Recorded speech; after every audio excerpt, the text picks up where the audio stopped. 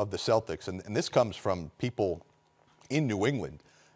People are ready to crown Tatum and Brown as stars in this league. And I, for one, am one of them that's up there. I thought Jayson Tatum had a chance this season, still does, we're not even a week in, to be a dark horse candidate for MVP of this league. If the Celtics are going to be a good team in the Eastern Conference, Jayson Tatum's going to be the reason why.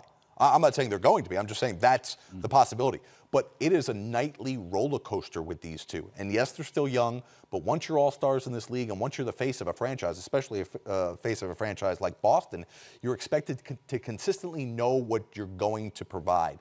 Jayson Tatum's 7 of 30 night one of the season. Tonight, 8 of 14, 18 points. That's not good enough in a game like this. Jaylen Brown, yeah, he can score 46, but you can't come back and shoot 3 of 13 from the field. It is a nightly up and down. You never know what you're going to get from these guys who are great basketball players, B-Wood, but they're just never giving you the 20 points you need, 25 points on a nightly basis. Being an all-star isn't just about making the all-star game. Being an all-star is about being a true all-star, guy that's always on the all-star team. Those guys are there because they can draw those other guys with them on a nightly basis. They can figure out ways to win. You know what? My offense isn't going. You know what? I can do something else. Or my shot isn't falling, but in the fourth quarter, I can get it going and get us a win. Or I can be a leader, and on a night where this team doesn't have a lot of energy, I can come into halftime and get into guys' chests and get us playing again. Those are the things that you hear about Boston. Like, they're young guys. We don't know how to lead just yet. Yeah. They don't know how to bring these guys along with them. And you just talked about both of those guys being primary jump shooters. At the end of the day, you got two guys that are all-stars.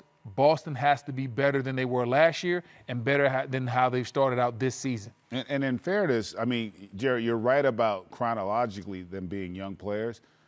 But they've been in – this is the 5th year in the league for Tatum and the 6th year for Brown. And, you know, they've played and they've been on really good teams. Eastern Conference Finals teams. You know, like, so it's not like they've just been in the league 5 years and winning 20 games. Like, they've been there. So, like, in a lot of ways, I'm disappointed with the fact that they're not having more of an impact all around on the game. And even in a game like this, it felt like if the shots aren't falling for one of them, they don't, to Brendan's point, impacted in other areas. Because they got it handed to them at home.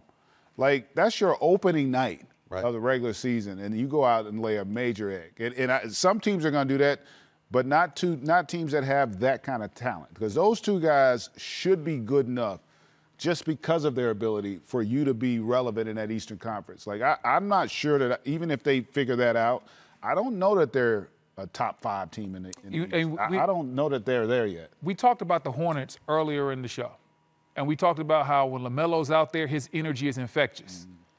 I don't see that for Boston, and that's not an indictment on Tatum, but when Tatum's out there, I don't see that he just brings that swag, that pizzazz that LaMelo does. I'm not saying that LaMelo's better than Tatum, but LaMelo gets all those guys connected from an energy standpoint. And There's right a different vibe out there on the court. It really is. And for Tatum, when you watch his game, it looks like an individual workout where it's like all the moves are concise and they all make sense and they're great when you look at the highlights. But if he's missing those shots, how is anybody else getting involved?